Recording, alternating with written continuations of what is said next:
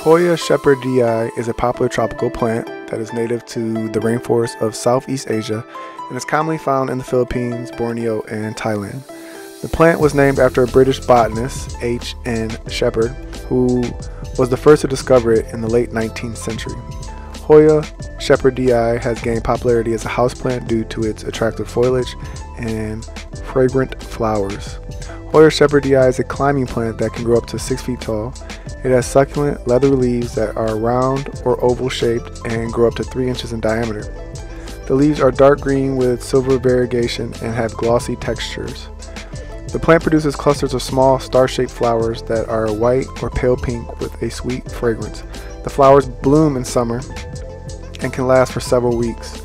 Hoya Shepherdii is a low-maintenance plant that can thrive in various growing conditions.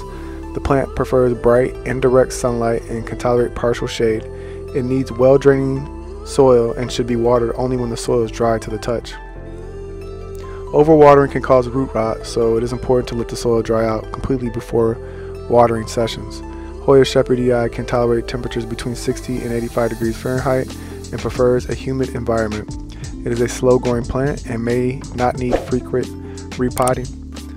It can be paired with other tropical plants that require similar growing conditions, such as philodendrons, ferns, and bromeliads. It can also be grown alongside other Hoya species to create a stunning display of foliage and flowers. Hoya Shepherdii is primarily grown as a houseplant for its attractive foliage and fragrant flowers. The plant can be grown in hanging baskets or trained to climb a trellis or wall. The flowers can be used for decorative purposes or harvested for their sweet fragrance. In some cultures, the plant is believed to have medicinal properties and is used to treat various ailments. However, it is important to note that the plant is toxic if ingested, and caution should be exercised when handling it.